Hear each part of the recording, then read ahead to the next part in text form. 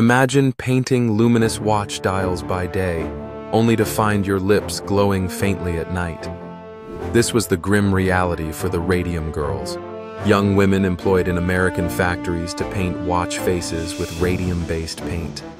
Unaware of the deadly risks, they were instructed to shape their paintbrushes with their lips, ingesting radioactive particles with every touch. The paint, praised for its eerie glow, was silently poisoning their bodies. Soon, the women began suffering from baffling illnesses. Their jawbones deteriorated painfully, teeth loosened and fell out, and some developed severe anemia and bone fractures. Despite mounting evidence, factory owners denied any link between the work and the illnesses. Refusing to be silenced, the Radium Girls united and launched a courageous legal battle against their employers.